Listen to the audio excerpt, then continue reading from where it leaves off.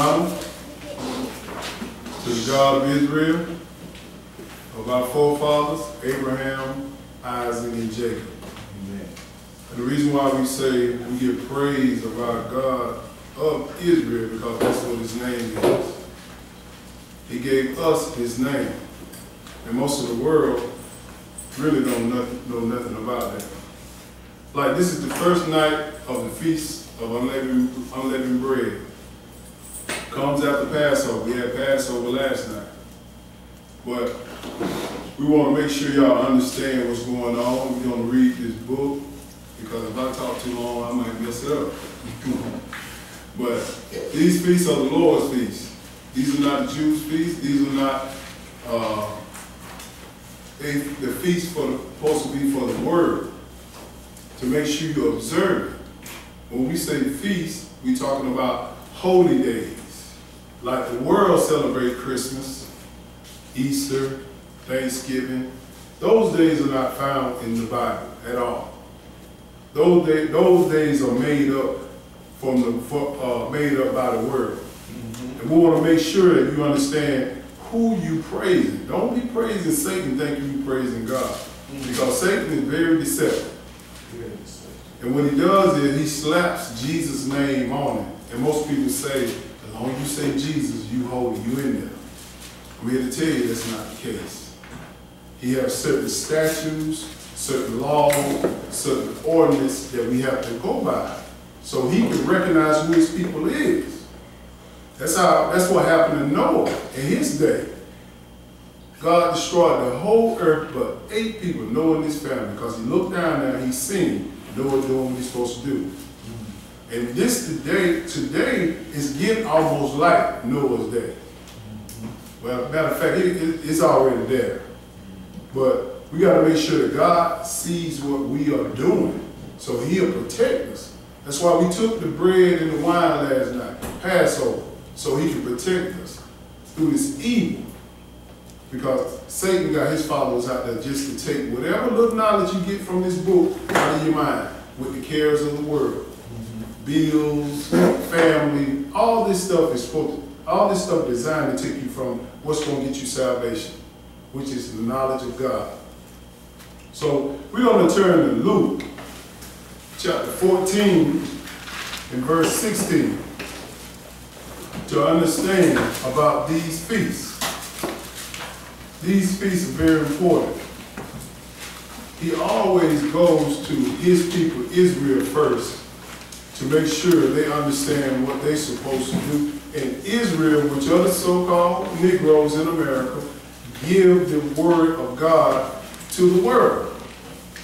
But we have been taught the world way, pagan way. So we're going to start with Luke chapter 14 and verse 16. Very important here. Very important here. And this is what Jesus talked about now, his great supper. Go ahead. Then said he unto him, yes, sir. A certain man made a great supper, and bade many, and sent his servant at supper time to say to them that were bidden, Come, for all things are now ready. This great supper is the supper that we've taken upon ourselves to follow today. We're following all the suppers of feast of the Lord. He tells his people to go out and invite them to the supper. This supper is symbolic to the coming of the Lord. But if you don't understand whether to be at the right time, you can be somewhere wrong. So we try to make sure you understand that these feasts are very, very important. And he takes it to us first. Listen what he said right here. Go ahead. Verse 18. And they all with one accord began to make excuse. Yes, sir. The first said unto him, I have bought a piece of ground, and I must need go and see it. I pray thee, have me excused. See, the Lord put his feast out there, so he tells us, go invite people. That's why I always try to invite people, but they give me an excuse. I got to work. Or I ain't got nobody to keep my kids. Or I'm tired. Or I just don't feel like this is right. It ain't about your feelings. It's about the knowledge. Get out your feelings. The knowledge of it. So each one of these people started giving excuses of why they can't come. I got to go to my job. Okay, go to your job. But when salvation hit, the Lord going to bring that back up to your memory. This is what you traded salvation for, to go work on your job. Or to do what your husband say, your wife say, your kids say. It doesn't matter. The Lord is number one, period. And most people fear their employer more than they fear God. Go ahead, brother. And another said, I have bought 5 yoke of oxen. Yes, sir. And I go to prove them. I pray thee, have me excused. Go ahead. And another said, I have married a wife, and therefore I cannot come. So we said they give an excuse. That's the excuse of why they can't come to the Lord's Supper. Go ahead. So that servant came and showed his Lord these things. Then the master of the house, being angry, said to his servant. See, when the Lord was very angry. After that servant came by and said, Lord, I invited all these people, but they gave me all these excuses. And God was mad. Jesus was very mad at this time. Just like when we invite people, they shut us off. Like we crazy. Like we doing something weird. Yes, we're doing something weird because we understand the truth. The truth is not in the world. And what they're doing today, we've been lied to for so long, the truth looked like what? A lie. It always, until you read. Go ahead. Go out quickly into the streets and lanes of the city and bring in hither the poor. Yes, sir. And the maimed and the halt and the blind. Go ahead. And the servant said, Lord, it is done as thou hast commanded, and yet there is room. He told them to go out. Since his people wouldn't come, he said, go out and invite everybody, from the poor, the sick, the lame, the blind. It doesn't matter. Just invite them, because salvation is on the line. He tried to make sure everybody get the opportunity to understand we're supposed to take part of his holy feast. Go ahead. And the Lord said unto the servant, go out into the highways and hedges and compel them to come in, Go ahead. that my house may be filled. Yes, sir. For I say unto you, that none of those men which were bidden shall taste of my supper. See, this is very serious. He said, none of these men that was bidden, meaning asked to come, and they rejected him, turned him down, shall not taste of his supper, which is the kingdom. These by the Bible written very metaphors and symbolic. The supper where he said, I'm going to take this bread and wine which we had on Passover. He said, I'm going to take that in my Father's kingdom. That's what we're trying to get to his Father's kingdom. We get to Jesus' kingdom first and then the Father's kingdom. So he compelling Israel, telling them, come, come, come. Like I'm pretty sure y'all invite people, and they come up with all kinds of excuses. All right, let's go to Leviticus chapter 23. Leviticus chapter 23 and verse 1. Let's look at the feast and the ordinance and what we're supposed to be doing.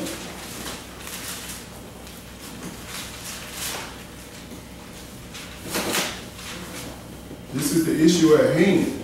We trying to learn. We trying to learn what we're supposed to be doing. Leviticus chapter 23, we're going to start with verse 1. Or turn to your table of contents, the first couple of books in the Old Testament. Go ahead, bro. And the Lord spake unto Moses, saying, speak unto the children of Israel, and say unto them concerning the feast of the Lord, yes, sir, which ye shall proclaim to be holy convocation, even these are my feasts. Understand that these are Jesus Christ's feasts, not the Jews, not nobody. These are his feasts. This is what he put down and said we must follow. Just like he told them in the New Testament, go out and invite these people to my feast. But each one of them turned him down. I just got married. Or I just broke some ground on some land, I gotta go farming. Or I just gotta do whatever. This is very important. These are the feasts of the Lord. Jesus, go ahead. 6 days shall work be done, but the seventh day is the Sabbath of rest. Go ahead. And holy convocation. Ye shall do no work therein. It is the Sabbath of the Lord in all your dwellings. Even the seventh day Sabbath, which is Saturday, not Sunday, is a feast. You don't supposed to do no work on that day. Just like God's holy feast. We refrain from our work. We focus on Him on His feast days. But a lot of people, I understand, you're going to hear this, you're going to hear a lot of instructions. Just take it one step at a time. One step at a time. You're not going to be able to accomplish, master this in one day, or the week, or the year. It took people a while to get this stuff right. Go ahead, brother. Verse 4. These are the feasts of the Lord, even holy convocations, which ye shall proclaim in your season, in their seasons. See, it's a season that you should do these things.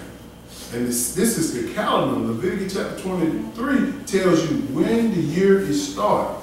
These are the feasts of the Lord, which you shall proclaim in their season. It's a time. And I was talking to a brother, Church of Christ guy, because I know they take communion every Sunday. And I was asking him, why do y'all do that?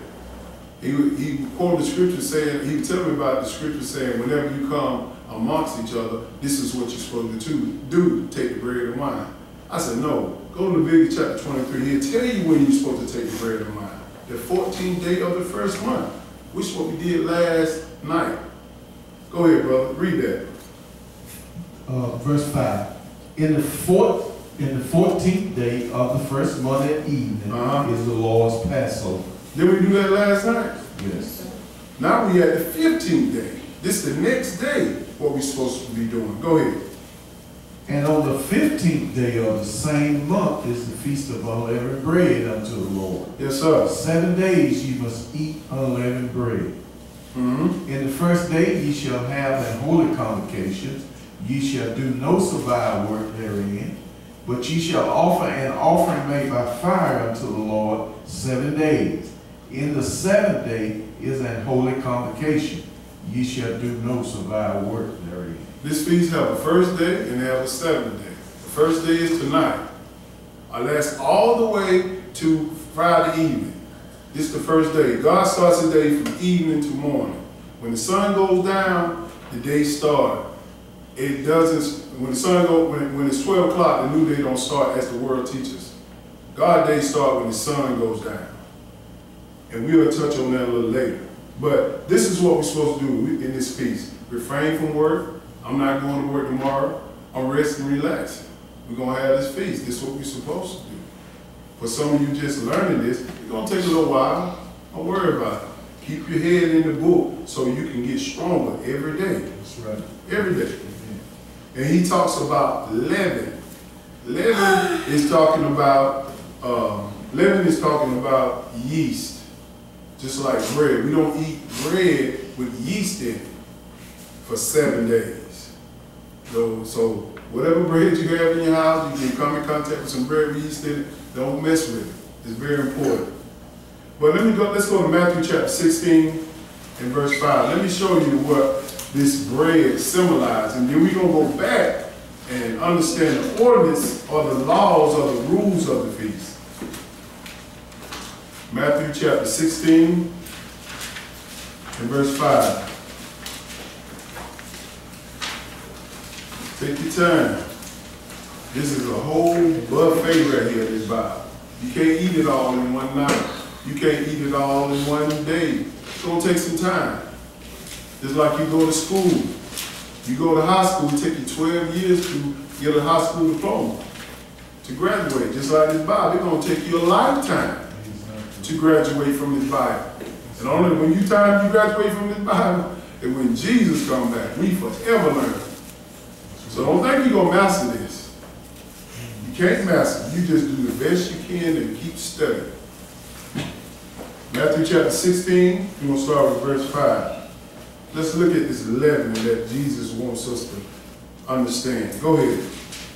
And when his disciples were come to the other side, they had forgotten to take bread. Then Jesus said unto them, Take heed and beware of the leaven of the Pharisees and of the Sadducees. He using a symbolism. Just like we say LeBron James is a beast. Is he a literal beast? No. It's just showing that he plays with strength. He plays like no other. So this leavening he's talking about is symbolized of sin. Sin that gets in your body and rises up inside of you and make you sin, commit adultery, fornicate, lie. All those things are symbolic to leaven.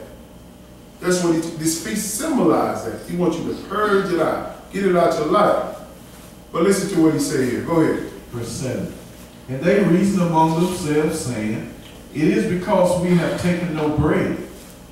Go ahead. Which when Jesus perceived, he said unto them, O ye of little faith, why reason ye among yourselves, because ye have brought no bread? Jesus said, I ain't talking about bread. Bread is just a teaching tool for you to understand.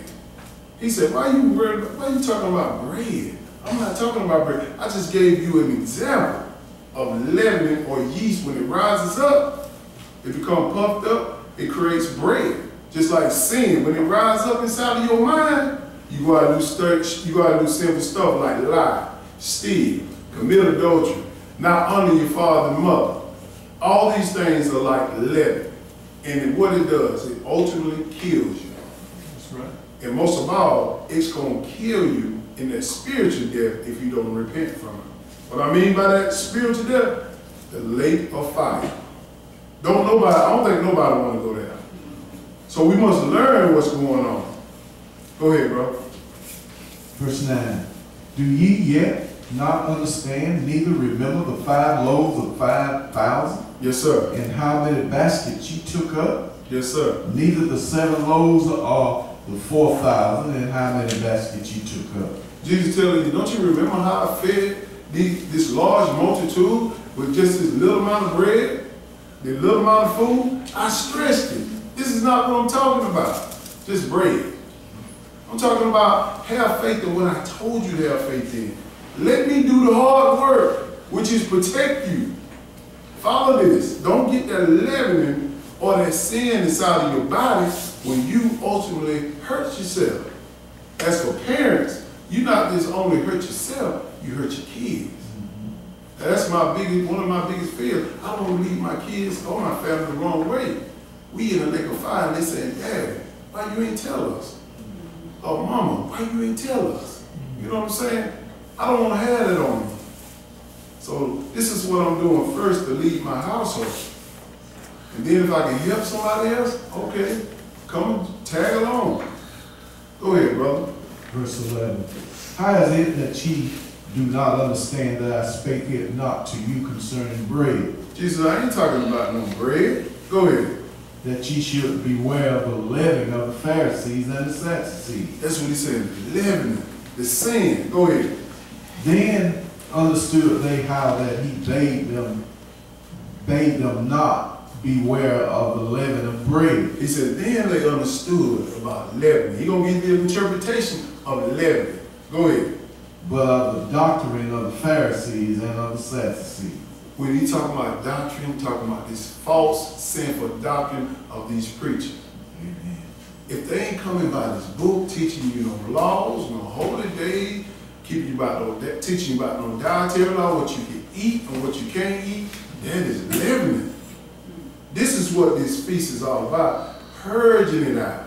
Get it out your life. It just symbolizes, it's just a symbol, a metaphor. If you're in school, you got metaphors to describe stuff. It don't literally mean that LeBron James is a beast. He just plays better than the rest of the people.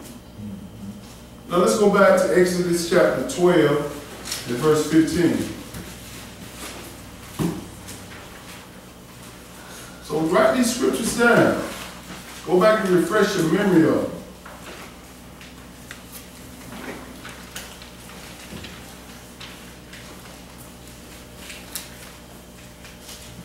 This feast is just more than getting together eating. It symbolizes something. So you'll understand how to not offend your God. Exodus chapter 12. We'll start with verse 15. Go ahead. 7 days shall ye eat unleavened bread. Even the first day ye shall put away leaven out of your houses. For whosoever eateth leavened bread from the first day until the seventh day, that soul shall be cut off from Israel. That is a very serious statement there, y'all.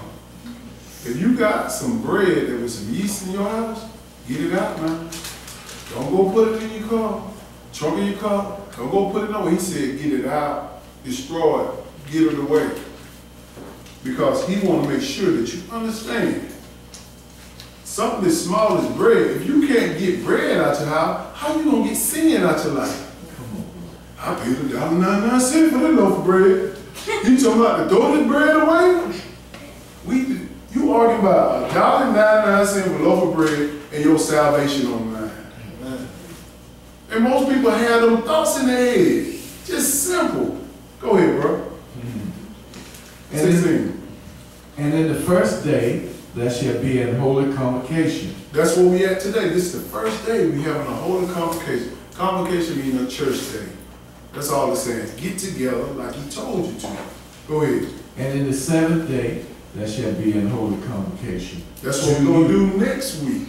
On Wednesday evening, we'll have the same convocation. It's 2 days. We do it the first day and the seventh day. Go ahead. No manner of work shall be done in them, save that which every man must eat, that only may be done of you. He said, no work. Don't work. You can't be working, going earning wages. That's what he's talking about on that day. Hey, I didn't write this. I'm just giving it to you. Go ahead.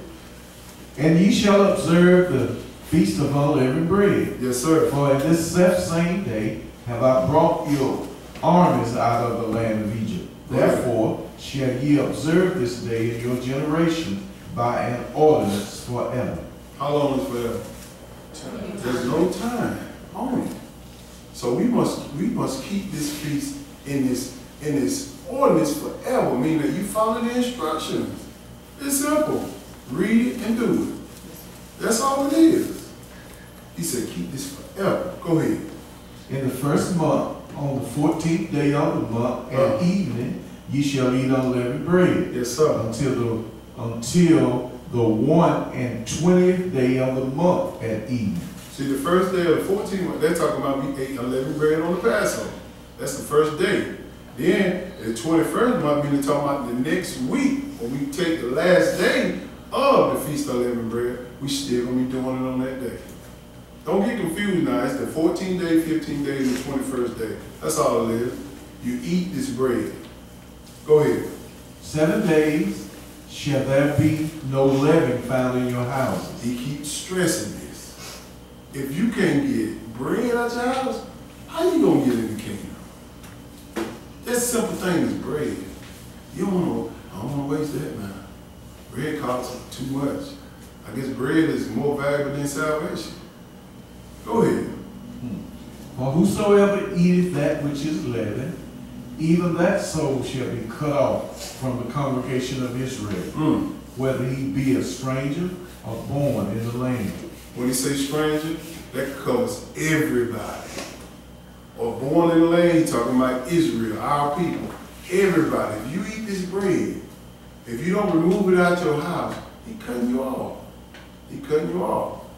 Just understand that some people's mind is so warped that they can just think about today. With this feast, you gotta be careful what folk offer you, because Satan's gonna be out there and say, hey, come on, eat this Big Mac, I'm gonna buy it for you.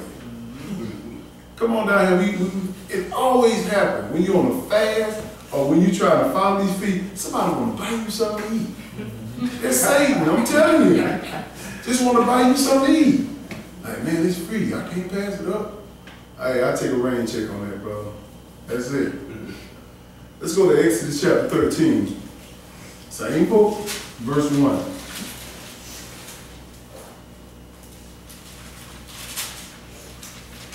Lord, real serious about this. I just want to make sure you understand it, because believe me, my soul ain't going to be, I don't want him to tell me, Jeff, you didn't teach them.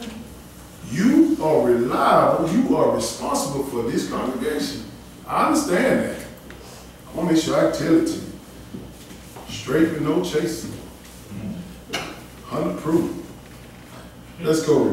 Exodus chapter 13, we're going to start verse 1. Go ahead. And the Lord spake unto Moses, saying, Sanctify unto me all the firstborn, whatsoever opened the womb among the children of Israel, both of man and of beast, it is mine. All he telling is sanctification, just set apart. Like I tell him, it says here, you come with me. He sanctified with me. He with me. That's all he'll set you apart from. Hey, I see LC about to get into trouble. Hey, LC, come on over here with me. I'm going to get you out. I'm going to sanctify you. Stay with me. I know what them guys about. And that's what the Lord's saying. Sanctify yourself. Dedicate the firstborn of the one which is your kid to me. Understand what's going on. Go ahead. And Moses said unto the people, Remember this day in which ye came out from Egypt out of the house of bondage. Yes, sir. For by strength of hand the Lord brought you out from this place. There shall no leavened bread be eaten. See, what most people don't understand, like I told y'all, to go back and look at that animated cartoon, Prince of Egypt. Go back and look at it. It got a lot of truth in it. That's our people. What happened to us when Moses took them out the land? This is what they're talking about. This is where the movies get it from. They didn't come up with this. This is the story right here in the Bible, what Moses did. When you go and read the Bible, go back and look at that movie. It'll give you a vision so you understand. Sometimes you got to make it plain enough so a child will understand. Ain't nothing wrong with that. I ain't trying to complicate it, because I'm a simple man. I like simple stuff. But he's telling you, remember how I brought Israel out of the land, meaning that they was in slavery for 400 years. And God brought them out. And he said they had unleavened cakes. Why did they have unleavened cakes? Because he was going to give them the ordinance and the laws in the wilderness so they can follow his law to remember what he done for them, which is brought them out of slavery. Go ahead, brother. Verse 4. This day came ye out in the month Abib. That's what we're talking about. That's the first month of the year, Abib, which is this month, spring. Jump down to verse, we'll keep going. And it shall be when the Lord shall bring thee into the land of the Canaanites, Yes, sir. and the Hittites, and the Amorites, and the Hivites, and the Jebusites, which he sware unto thy fathers to give thee, a land flowing with milk and honey, that thou shalt keep this service in this month. All them Hivites and Hittites did this people that was in the land of Israel. And I'm thinking that those were the Africans, per se. If you want to learn the history of that, go back to Genesis chapter 10. It'll tell you the lineage of these people. But he said, I'm going to bring you into this land to keep this service. Go ahead. What service is he talking about? Go ahead. 7 days thou shalt eat unleavened bread, and in the 7th day shall be a feast to the Lord. That's what we're doing today. We're remembering. If somebody remembers something I done for them, that make me feel special. Like, he remember I took care of him, or I took care of her. That's how God said, you remember what I done for you and your people. And if I remember, I'm going to be able to protect you over anything. That's what we're searching for. Go ahead. Unleavened bread shall be eaten 7 days. Yes, sir. And there shall no leavened bread be seen with thee. Neither shall there be leaven seen with thee in all thy quarters. So that means in your storage, that means in your trunk, your car, anything. Don't even have it around your house. I sell sacks in my shop. I got rid of all that bread. All of that. Go ahead. And thou shalt show thy son in that day, saying, This is done because of that which the Lord did unto me when I came forth out of Egypt. So you can go to your kids and show them, this is the reason why we're doing this. Not because of what Jeff said. You're doing it because this is what the Lord have told you to do. So he can remember you. I tell you all the time, you're not following me.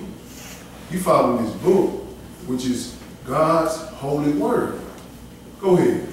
And it shall be for a sign unto thee upon thine hand, and for a memorial between thine eyes. Yes, sir. That the Lord's law may be in thy mouth. Yes, sir. For with a strong hand has the Lord brought thee out of Egypt. When he tell you a sign, that means that he recognized you. He recognized us, what we're trying to do. Keep the feast. When he recognizes that we trying to keep the feast, he'll order your steps in the way you're supposed to go. That's what we want. Yes. Go ahead. Thou shalt therefore keep this ordinance in his season from year to year. From year to year, forever. This is what we're supposed to be doing. Jump down to verse 14. 14, go ahead. And it shall be when thy son asketh thee in time to come, saying, What is this? That thou shalt say unto him, By strength of hand the Lord